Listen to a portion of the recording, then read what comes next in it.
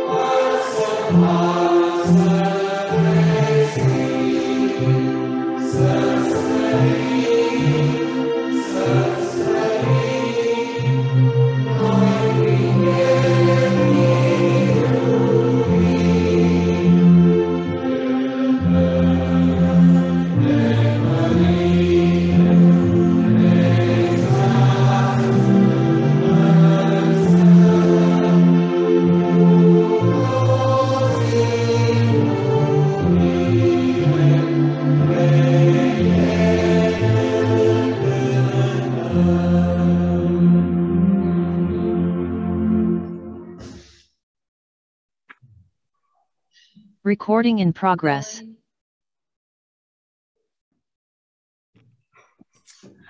Pace, pace! Pace. Pace în numele Domnului Iisus Hristos. Pace. Very good to be with you again. Mă bucur foarte mult să fiu din nou împreună cu voi. You must be getting tired of me. Probabil că v-ați săturat de mine deja. But either that or you're desperate. Deci fie v-ați săturat de mine, fie sunteți așa, disperați să mă auziți din nou. But I so enjoy spending the occasional Thursday evening with you. Dar eu mă bucur așa de mult ca ocazional să petrec o joi seara împreună cu voi. So thank you for allowing me to come again. Așa că vă mulțumesc că îmi permiteți să vin din nou printre voi. Okay, so we've been looking at John's Gospel. Am început să ne uităm împreună la Evanghelia după Ioan. So if you have your Bibles with you, John's Gospel today, chapter 2. Dacă aveți Bibliile la voi, deschidem astăzi la Ioan, capitolul 2. We're moving pretty fast, Și se pare că înaintăm destul de repede. aren't we? Nu-i așa? 2. There's only 19 more to go. Suntem la capitolul 2 și mai avem doar 19 capitole de parcurs. Before Jesus comes back. Înainte să vină Domnul Isus din nou.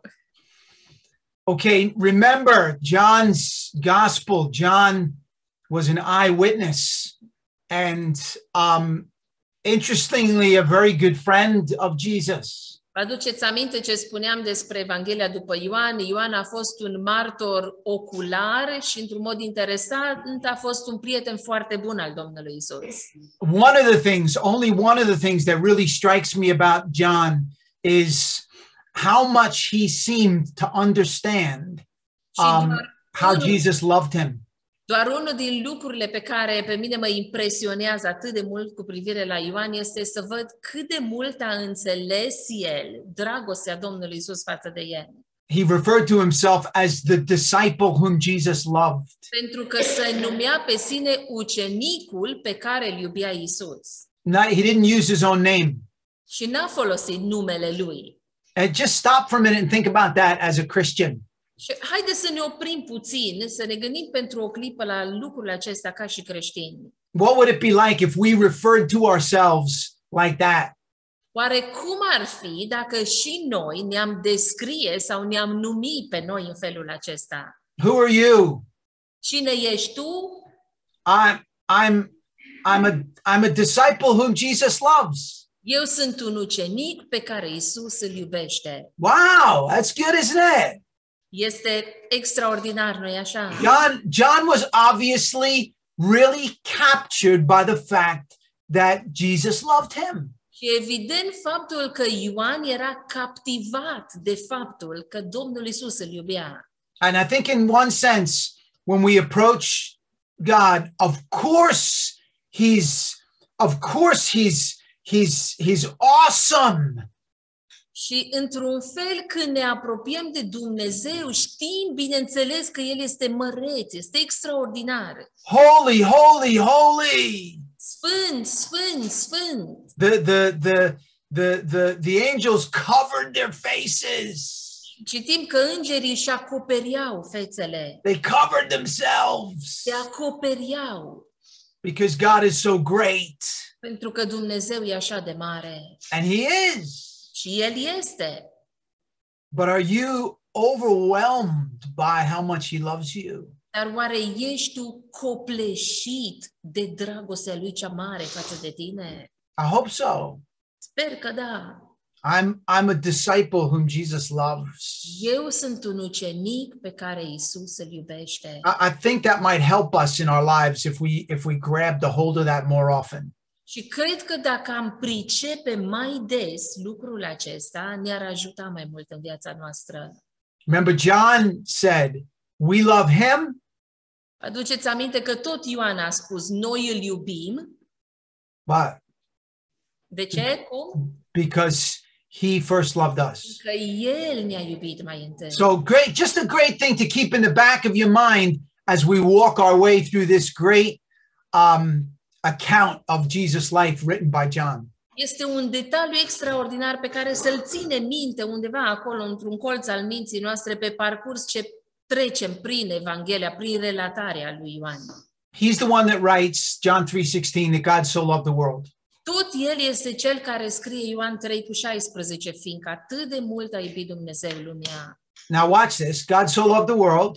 Și acum fiți atenți, fiindcă atât de mult a iubit Dumnezeu lumea, that he gave his only begotten son, încât a dat pe singurul lui Fiu, that whoever believes in him pentru ca oricine crede în el might not perish but have everlasting life. are ce să aibă viața veșnică.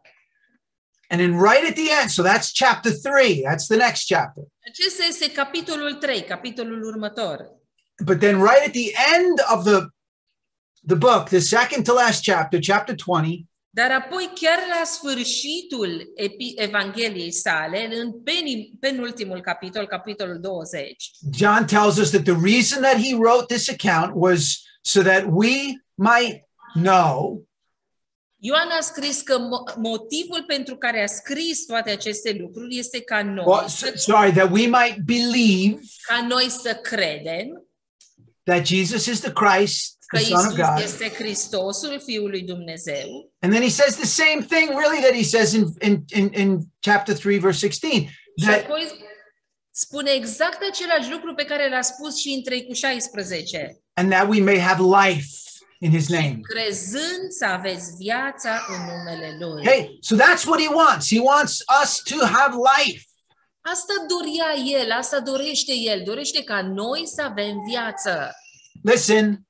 Ascultați-mă. Ascultați-mă. Okay?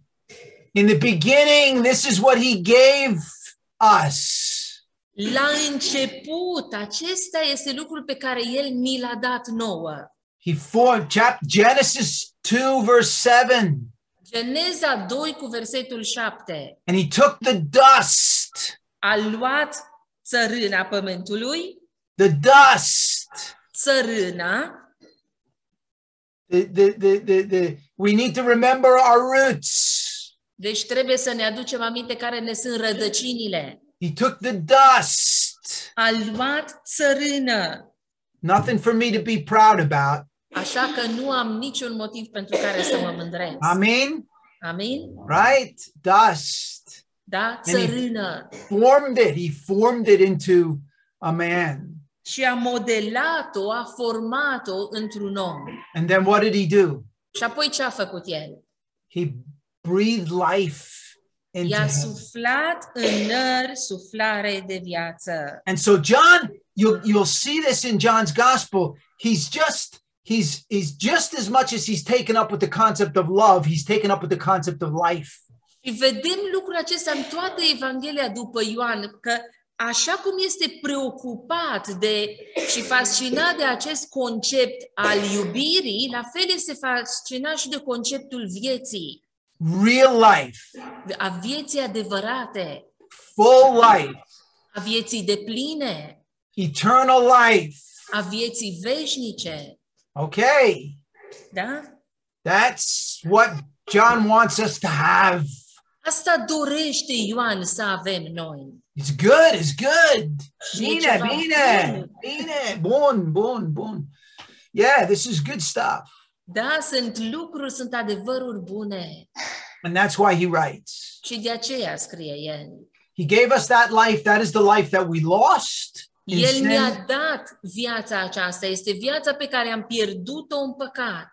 But it's what Jesus came to bring back to us. Dar este viața pe care Domnul Isus a venit să ne-o aducă înapoi, să ne-o redea. Not just physical life, breathing. Nu este vorba doar de viața fizică. Not just psychological life. Nu doar de viața psihologică. But full life, eternal life with God, communion. De o viață deplină, o viață veșnică, o viață cu Dumnezeu, părtășie, comuniune cu El. Okay. Now remember, greatness of God, dust of man. Acum aduceți-vă aminte ce spunea: măreția lui Dumnezeu, țărâna omului. Okay, because I want to suggest to you that what we're going to look at here at the beginning of chapter 2 has something of that in it here. Pentru că aș vrea să vă sugerez că ceea ce vedem aici la începutul capitolului 2 are ceva din lucrurile acestea. An extraordinary God invading our ordinary lives. Un Dumnezeu extraordinar care pătrunde în viața noastră ordinară de zi cu zi.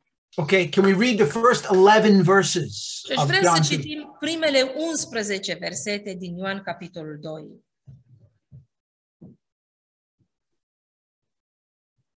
Nunta din Cana. A treia zi s-a făcut o nuntă în Cana din Galileea. Mama lui Isus era acolo. Și la nuntă a fost chemat și Isus cu ucenicii lui. Când s-a ispravit vinul, mama lui Isus i-a zis, nu mai au vin.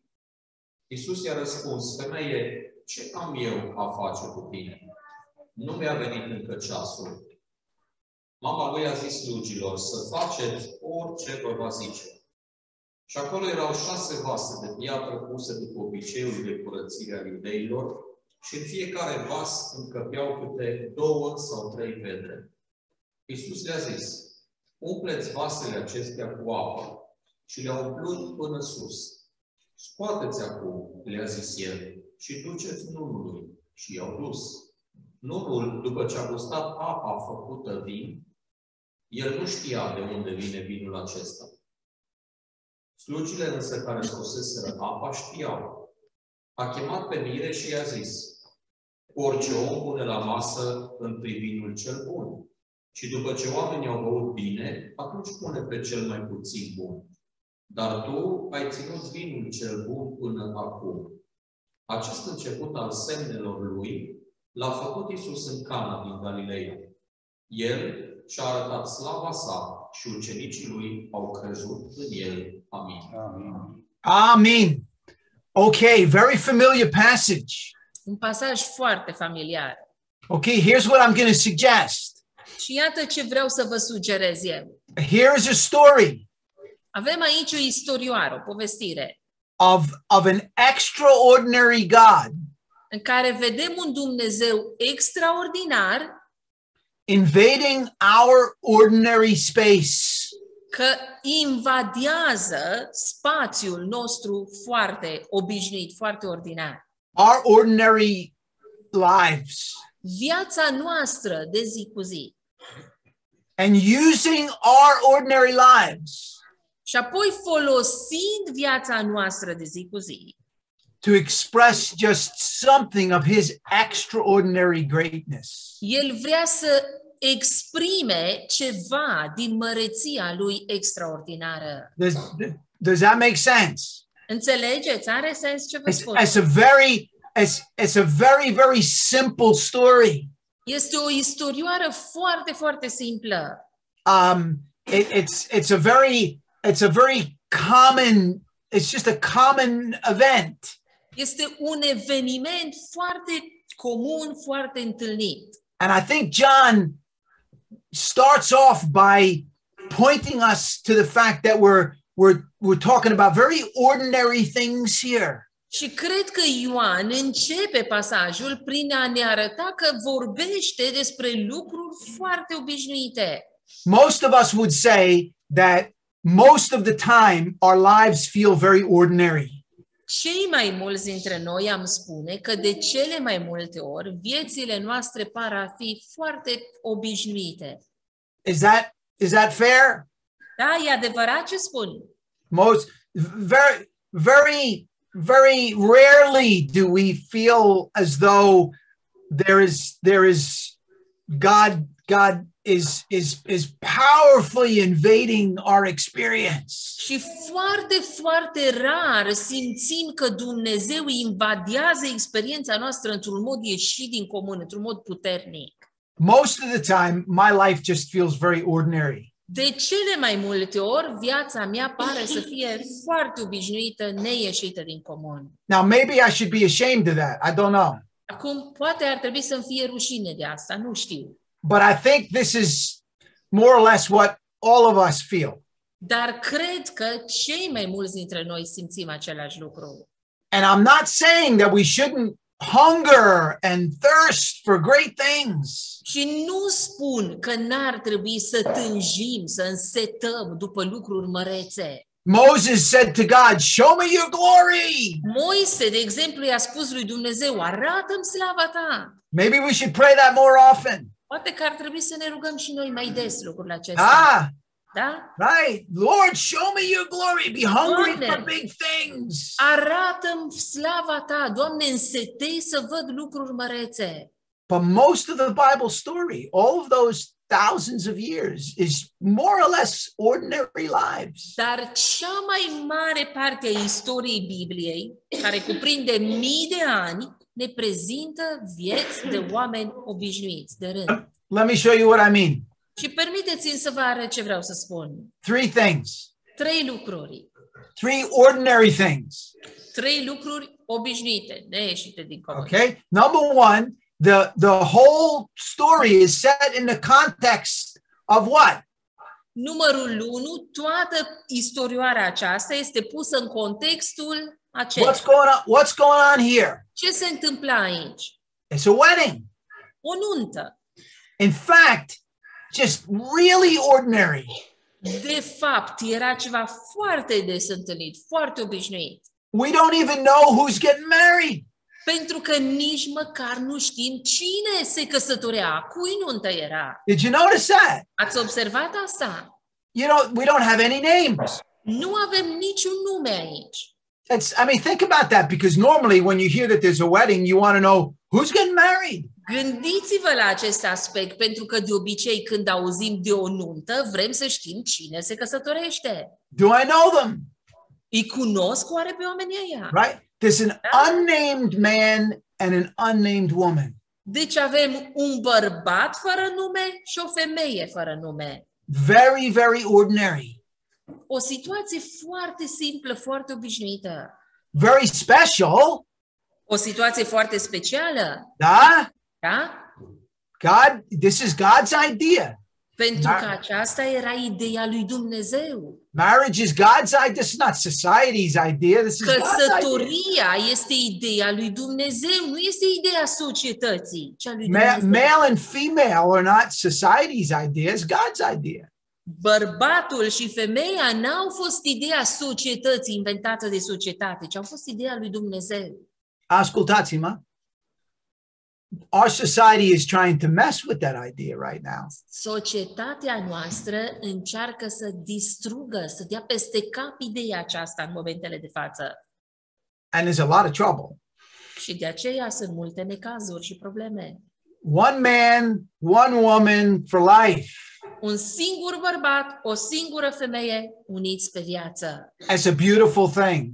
Este un lucru frumos. One Savior, one church, forever. Un singur mântuitor, o singură biserică pentru totdeauna. Amen. Amen. Okay, so very simple, but very special. Deci e ceva foarte simplu, dar foarte special. Okay, and we kind of, John joins the story here, and as far as we know, the wedding feast is it's in full flow. Ioan se alătură acestei istorioare și sărbătoarea este în plină desfășurare. There's a lot of celebration. Deci avea loc era multă sărbătoare, multă bucurie. You've been to weddings before. Ați fost și voi la nunți. I've been to a number of Romanian weddings. Am fost și eu la câteva nunți românești. It's very exciting. Și este atâta bucurie. You do a very good job. Voi vă descurcați foarte bine în organizarea nunților. And I've had the privilege of being at a number of Romanian weddings. Am avut privilegiul de a participa la câteva nunți românești. In fact, at one of the weddings, when I was preaching, somebody passed out. De fapt, la una din nunți, în timp ce predicam, cineva a leșinat. Remember that, Christina? That was at Popica's wedding. A fost la nunta lui Popică. And I don't think it had to do with my preaching. I think it was very hot. Și nu cred că a leșinat din cauza predicii mele, ci pentru că era foarte cald. But so just for a minute, let's get ourselves in the wedding spirit. Dar haideți să ne imaginăm că suntem acolo la nuntă, să intrăm și noi așa în spiritul căsătoriei. Because that will help us with the story. Pentru că asta ne va ajuta să înțelegem. So the wedding is in full flow. There's a lot of happiness nunta era în plină desfășurare, era multă joy, sărbătoare. Right, families are here and friends and familiile erau prezente, prietenii. And there's food and there's wine. Mâncare, vin. This is the wedding. Era o nuntă. And then we're told right away that almost John doesn't focus on all of the rest of the wedding. He focuses on one thing that happens in the midst of the wedding.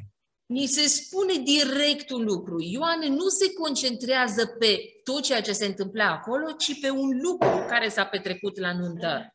This must be significant. Ceea ce înseamnă că a fost semnificativ. Right in the middle of it all, John says, the wine runs out. Ioan ne spune că pe la mijlocul nunții s-a terminat vinul. And in order to get the significance of this, you have to realize that in Jesus' day, you couldn't go to the supermarket and buy different bottles of drink. Și trebuie să înțelegem că în zilele acelea, în zilele Domnului Isus, nu fugeai la supermarket și cumpărai tu mai multe sticle de băutură. Da, nu Fanta. Nu găseai Fanta. No Fanta, right? No Coca-Cola. Just, all they had was water. Tot ce aveau ei de băut era apă, water and wine. Și vin. And milk, cow's milk, goat's milk. Și, bineînțeles, lapte de capră, de vacă și așa mai departe. Right? Foarte lapte, mulți lapte. Right? So this, you understand, this is big. This is a big part of the celebration. There's no more wine. Deci înțelegeți că lucrul acesta afecta foarte mult sărbătoarea lor. Nu mai au vin. In this culture, that would have been a big embarrassment. În cultura lor era o mare rușine. It would have been like a tragedy for the family. Și ar fi fost ca o tragedie pentru familia respectivă. There would be a stigma on the family. Era așa ca o stigmă, o pată asupra familiei. Right?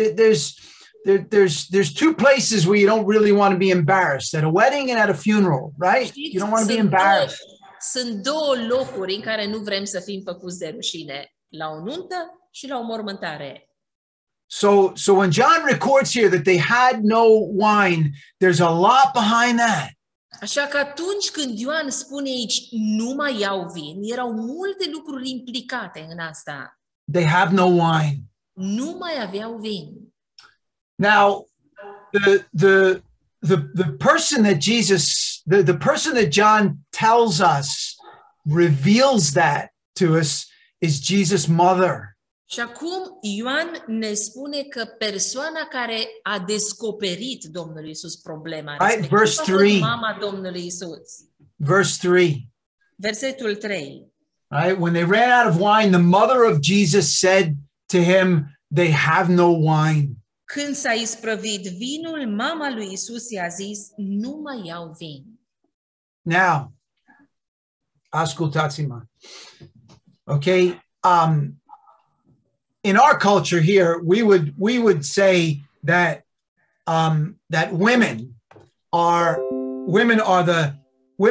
are masters of indirect communication.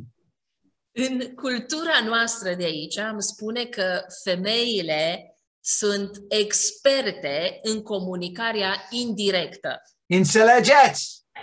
Okay, women are masters of indirect communication. Da? Femeile sunt experte în comunicarea indirectă. Anybody married? Este cineva căsătorit printre noi? You know this about your wives. Cred că știți lucrul acesta cu privire la soția voastră. Okay, it's important for us as husbands to understand this. Și pentru noi ca bărbați e important să înțelegem lucrul acesta. That very often our wives communicate to us indirectly. Și anume că foarte adesea soțiile noastre ne comunică ceva, dar în mod indirect. Înțelegeți? Okay, so if you don't get this, you're going to be in trouble. Și dacă nu înțelegi mesajul, ai parte de necazuri. For instance, de exemplu, sometimes my wife says to me, Wayne, the rubbish bin is full. Câteodată soția mea îmi spune, wine, gunoiul e plin. Okay. Now, what is she saying? Și acum, ce îmi transmite ea de fapt? She's excited about the fact that the rubbish bin is full. Oare e bucuroasă de faptul că gunoiul e plin? She wants to share that joy with me. Și vrea să împărtășească cu mine bucuria aceea? Da? Da? No, she's telling me something. Nu, ci ea de fapt îmi transmite ceva. Da? She's telling me something. Îmi transmite ceva. She doesn't care whether I understand the rubbish bin is full or not. Pe ea nu o interesează dacă eu înțeleg că gunoiul e plin sau nu. That's not like the most exciting thing that's happened during the day. Pentru că la urma urmei nu este cel mai interesant lucru care se întâmplă într-o zi. What is she telling me? Ce îmi spune ea de fapt? Ce îmi transmite? She's telling me, Wayne, empty the bin. De fapt, Wayne golește gunoiul. Da? Da? It's the same thing is happening here. Exact același lucru se petrece aici. Jesus, we've run out of wine. There's no more. They have no wine. Isuse, nu mai au vin. S-a terminat vinul. What is she doing? Ce făcea ea? She's indirectly, she is saying to Jesus, you need to do something about this. În mod indirect îi spunea Domnul Isus, trebuie să faci ceva în privința aceasta. You see that? Ați văzut? Ați Okay. observat? Very ordinary, very ordinary. Deci o situație foarte obișnuită, Very special. foarte specială, But now John starts to get us thinking a little bit that dar acum Ioan ne face să ne gândim puțin. something's going on. Something big is going on. They've run out of wine. Că ceva mare, important se întâmpla, și anume nu mai aveau vin. And Jesus' mother Și tells him, mama you Domnului need to do Isus something about this. vine și îi transmite, trebuie să faci ceva în privința aceasta.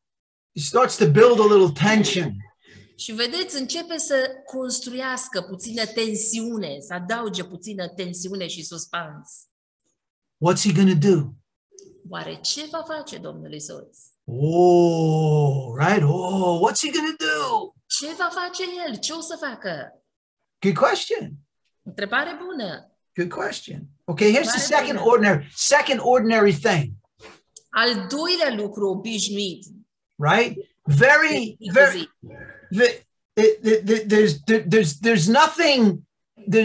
There's nothing supernatural about wine running out at the wedding. Nu exista nimic supranatural în faptul că s-a terminat vinul la o nuntă. But it's embarrassing. Dar era o situație jenantă, rușinoasă. But it happens. Dar se întâmplă uneori. Sometimes we run out of our juice. Sometimes we run out of food. Câteodată se termină sucul, câteodată se termină mâncarea. Can I just say that in all of my trips to Romania, I have never seen you run out of food. Aș putea să adaug aici că în toate vizitele mele în România, niciodată n-am văzut să vi se termine mâncarea. I have never come home hungry. Niciodată nu m-am întors acasă flămând. I mean, if you put one fish on the table, you put 100 fish on the table. Dacă voi trebuie să puneți un pește pe masă, voi puneți 100 de pești pe masă. In fact, I think the last time Bob Espy and I came over, Estina gave us about 12.5 eggs each. Cred că ultima oară când am venit în România cu Bob Espy, Stina ne-a dat vreo 15 ouă de 1 odată. Anyway, that's not my point. Dar nu ăsta e punctul meu în seara asta. Okay, but you can run out of food, you can run out of wine. Da, dar poți să ți se termine mâncarea, poate să ți se termine vinul. And so Jesus responds. He says, "Woman, what does that have to do with us?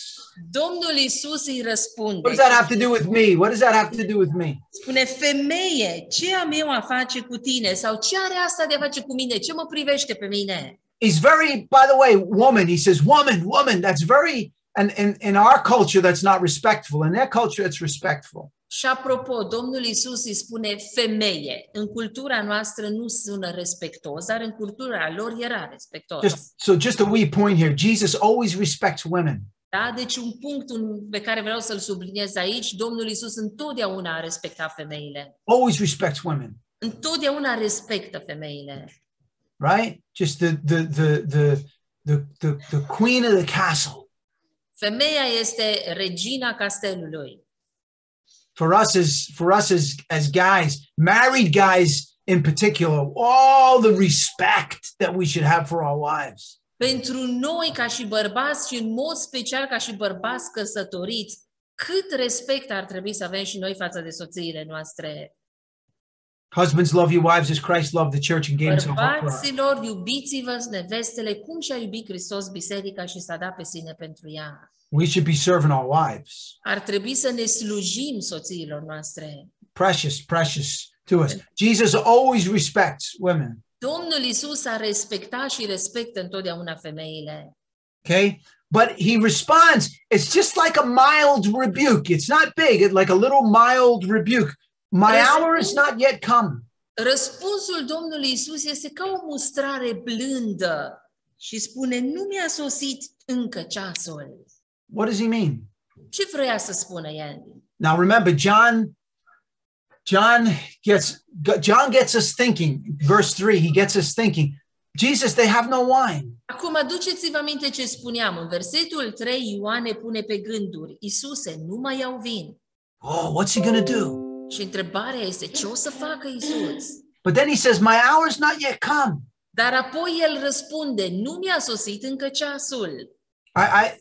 He knows what he's going to do. Domnul Iisus știa ce urma să facă. And I think it's going to be big. Și cred că avea să facă ceva extraordinar. But the Father has a timetable for the big things of Jesus to begin to work themselves out. Dar Tatăl avea un program pentru lucrurile mărețe ale Domnului Isus, în care el să înceapă să le facă. So I think he alludes to the fact that something big is coming. Deci eu cred că Domnul Isus face aluzie la faptul că ceva măreț urma să se întâmple. John's a good storyteller. Ioan este un povestitor așa de bun, un narator așa de bun. The tension is building. Pentru că uitați-vă cum construiește tensiunea, suspansul. And then from the lips of Jesus' mother, verse 5. Și apoi, versetul 5, de pe buzele mamei Domnului Isus. I would suggest eu v-aș sugera some of the wisest words that could ever be given to any human being. Că urmează unele din cele mai înțelepte cuvinte care le poți adresa unei ființe umane. Anytime, anywhere. Oricând, oriunde. Listen. Ascultați-mă. Whatever he tells you to do it. Să faceți orice vă va zice. Isn't that good? Nu este un sfat bun? Who's she talking about? Despre cine vorbea ea? Jesus. Despre Domnul Isus. Who's Jesus? Cine era el? John 20:31. I write this that you might believe that he is the Christ, the Son of God. 20:31 v-am scris aceste lucruri ca să credeți că el este Wow. Whatever he tells you to do it. Să faceți orice vă va zice el. Isn't that good advice for our world? Oare nu este acesta un sfat bun pentru lumea noastră? Isn't that good advice for our kids? Nu este un sfat bun pentru copiii noștri? Isn't that good advice for us? Nu este acesta un sfat bun pentru noi? Whatever God tells us to do it. Orice ne va zice Dumnezeu să facem, noi să facem. Don't ask questions. Nu pune întrebări. What does it mean for Jesus to be Lord? Ce înseamnă ca Isus să fie Domn? What does it mean for Jesus to be Lord? Ce înseamnă că Isus este Domn în viața cuiva? Your Lord, Ce înseamnă că El este Domnul tău, my Lord. Domnul meu? Here's what I think. Iată ce cred eu. Jesus, the answer is yes. What's the question? Doamne, răspunsul este da. Care este întrebarea? No questions. No, just whatever he says to do. He's the Lord. He's the Lord. He's the master. Nu mai aștept întrebări. Orice zice El, fac. El este Domnul, El este stăpânul. That's a good little piece of advice. Maybe we should take that. Some of us write verses up on our walls. Maybe that's a verse to put up on our wall.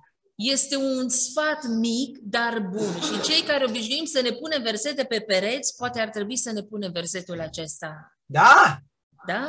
Whatever he tells you to do, do it. Să faceți orice vă va zice. It's good advice. Un sfat bun.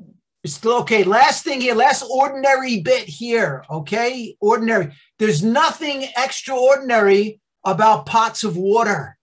Apoi urmează un alt lucru obișnuit, pentru că nu era nimic neobișnuit, nimic ieșit din comun să ai vase de apă. They're very ordinary pots of water. Da, lucruri foarte obișnuite în viața de fiecare zi, vase cu apă. Very common. Ceva foarte comun. Used for cleansing, washing. Erau folosite pentru curățire, pentru spălare. Okay, with a wedding, there were probably loads of people. There was people needed to wash their feet and themselves before they came into the wedding. So lots of water. La o nuntă veneau mulți oameni care probabil înainte de a intra la sărbătoare trebuiau să se spele pe picioare, să se curățească, deci era nevoie de foarte multă apă. Very common. Ceva foarte comun, foarte întâlnit. Very ordinary. Ceva foarte obișnuit. Jesus, they have no wine. Isuse, nu mai au vin. Whatever he tells you to do it. Orice vă va zice să faceți, să faceți. Okay. He says, fill the water pots with water. Și Domnul Isus le spune, umpleți vasele acestea cu apă. Wait a minute. Stai puțin. Nobody said anything about water. Nimeni n-a pomenit nimic de apă. Da, wine. They've run out of wine. E vorba de vin, li s-a terminat vinul. Da, not water. Nu apa.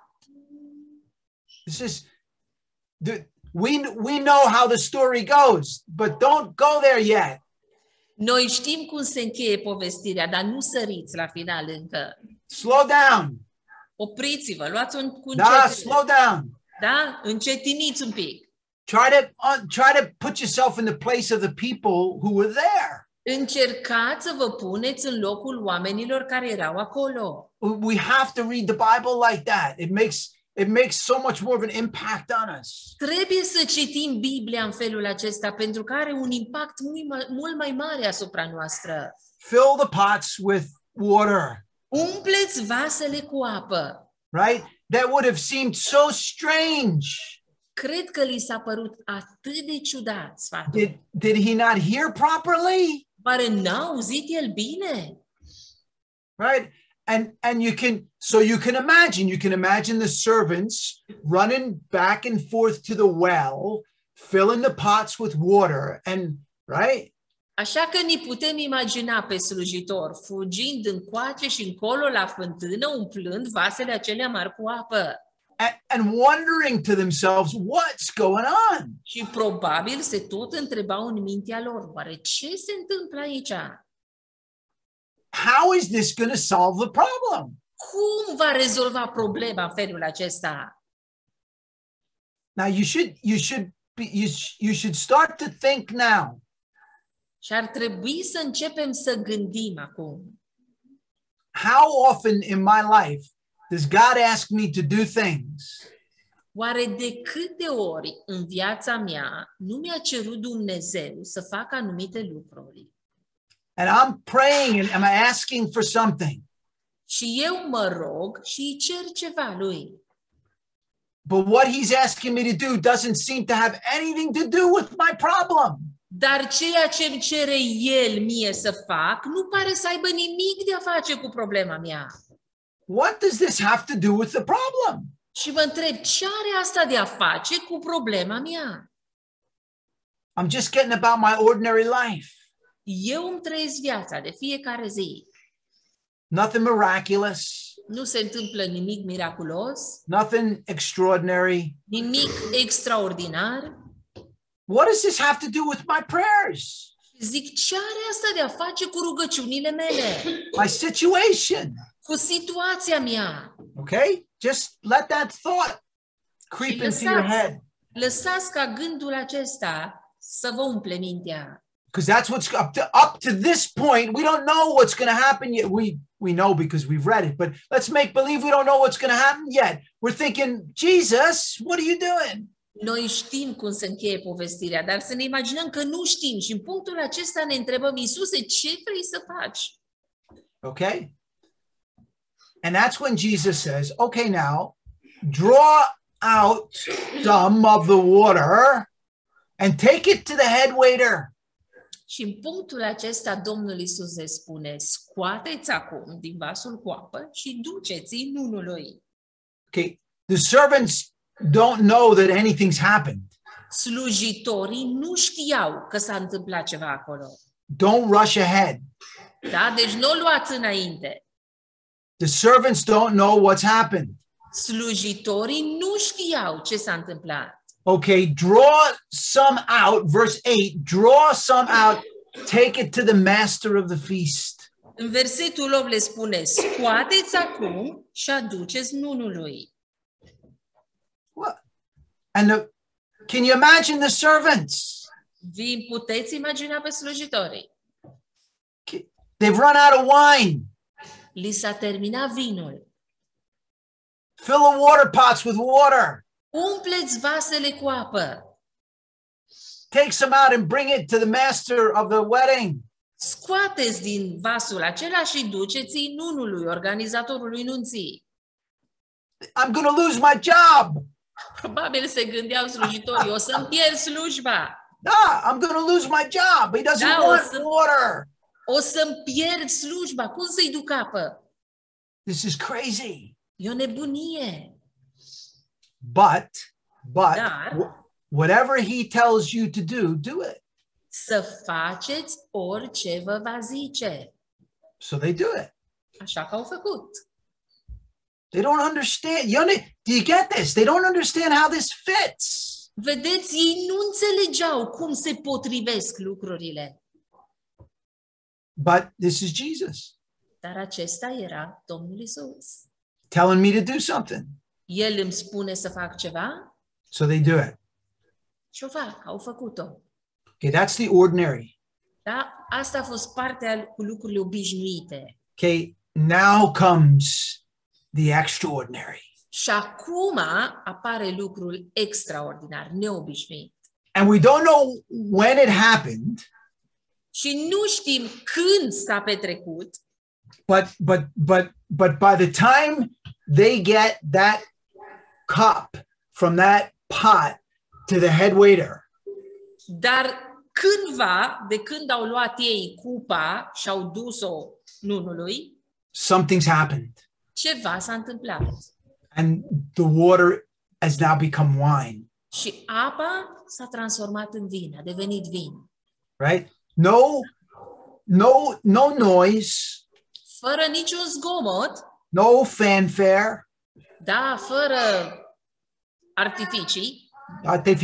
No spectacle. Da, fără spectacol. Spectacle, right? No. Just take it to the head waiter. Nothing. Take it to the head waiter. It all looks just so like my life.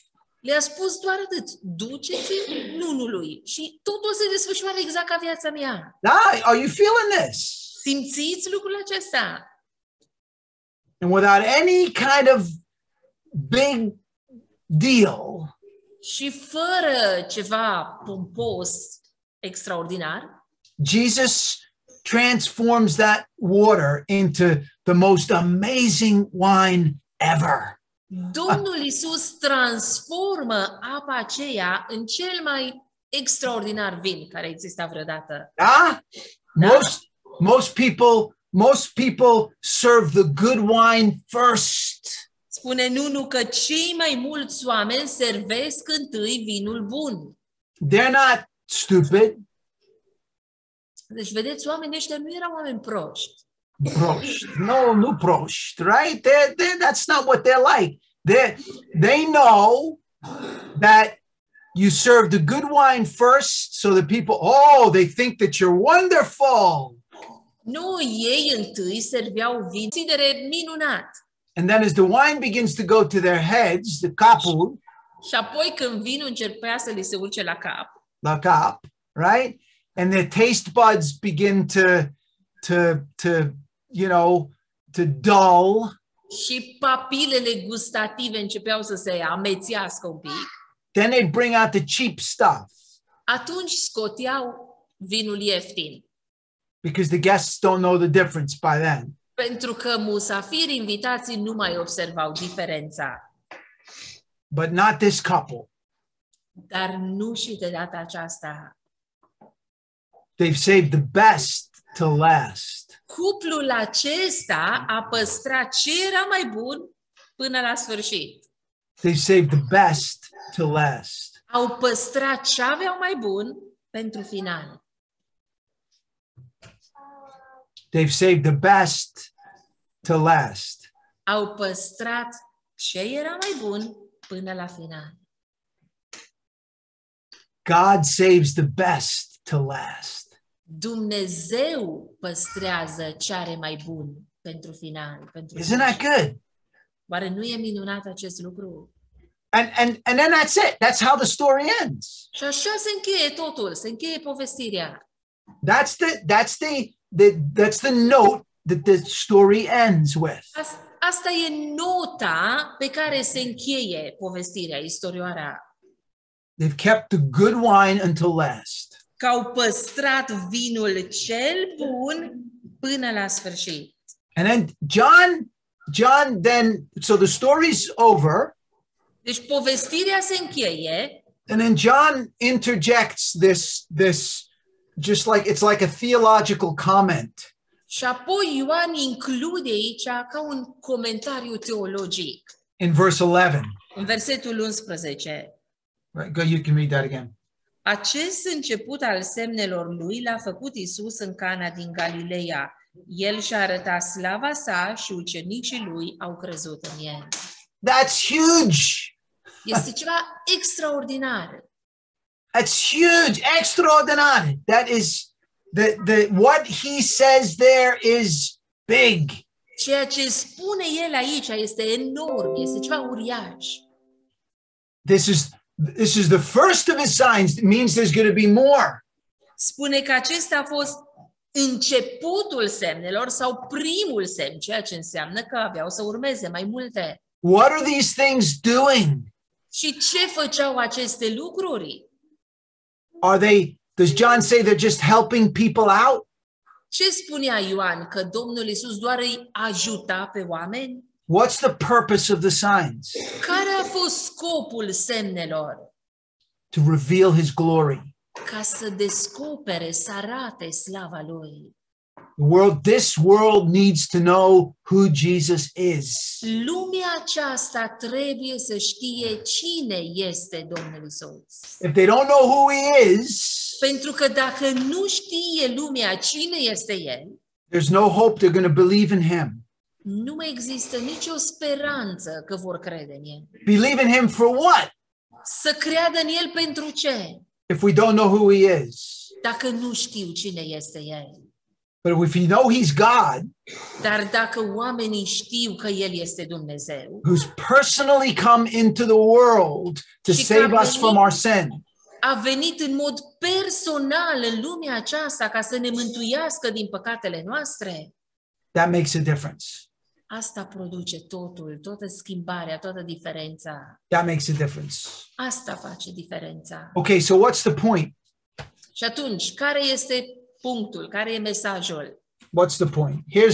Here's one big point I think that we have in this story. Și iată care cred eu că este un punct mare pe care îl găsim în povestirea aceasta. Jesus has the power to transform our lives through ordinary things. Domnul Isus are puterea să transforme viețile noastre prin lucruri simple, obișnuite. During the seemingly insignificant circumstances and experiences of our lives. În timpul circumstanțelor care par neinteresante, neieșite din comun în viața noastră. I think that's why he asks us to do things that to us seem sometimes very insignificant. Și eu cred că acesta este motivul pentru care uneori ne cere să facem lucruri care nouă ni se par foarte nesemnificative. I bet if I were to talk with you tonight and ask you, how extraordinary was your life today?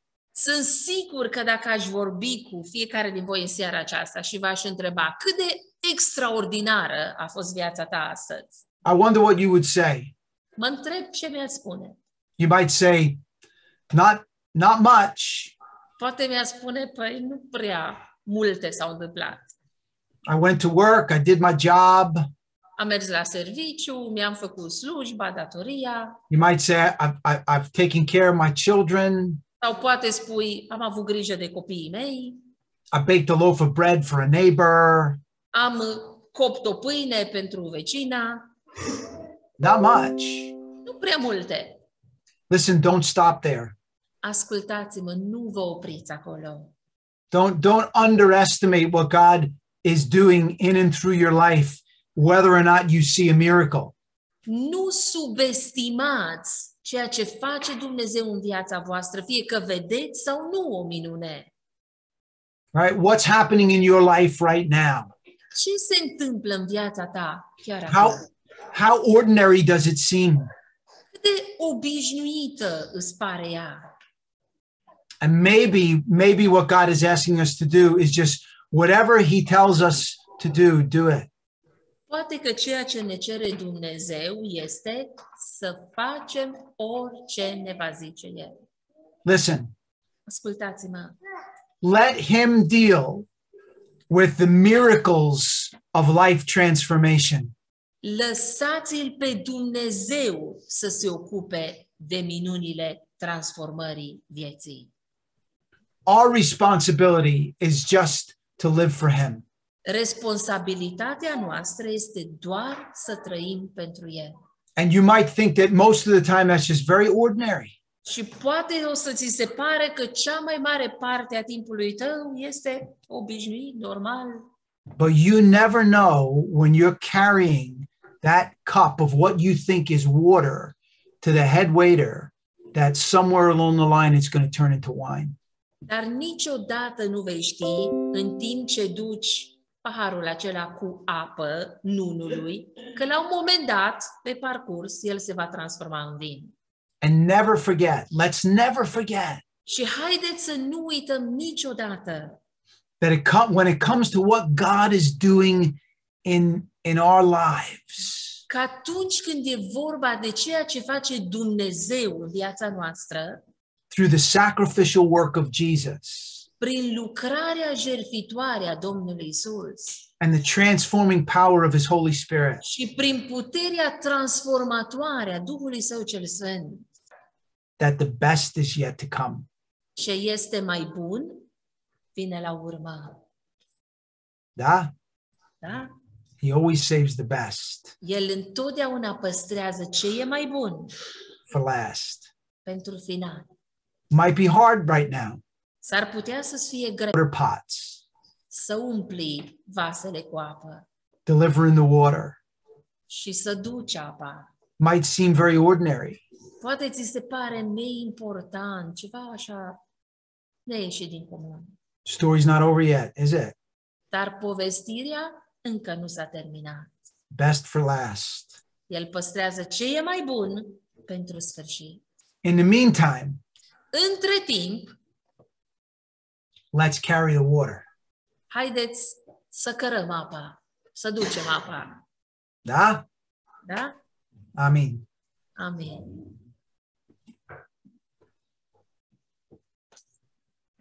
Recording stopped. Deci să fie Domnul. Mulțumim, frate Wayne, că ați mai cărat niște apă și astăzi. Thank you, Brother Wayne, for carrying some more water today Pentru noi cei din Slava Domnului! for us here in Romania. Slava Domnului! Domnul să vă binecuvinteze. May the Lord bless you. Amen. Ne ajută pe toți să cărăm apă până va veni sfârșitul. And may He help us all to carry the water until the end comes. Amen. Sperăm să ne apropiem și de finalul Evangheliei până atunci. We hope to reach the end of the gospel before that. Amen. We'll get there. We'll get there. Cu părere de rău spunem Wayne că atunci va veni cei mai buni. But we have to tell you that the best will come after you finish. Amen. Domnul să vă binecuvinteze. May the Lord bless you, your family, and your assembly. Mulțumesc. Vrem să continuăm cu rugăciune și cred că Domnul ne-a cercetat pe fiecare în parte în seara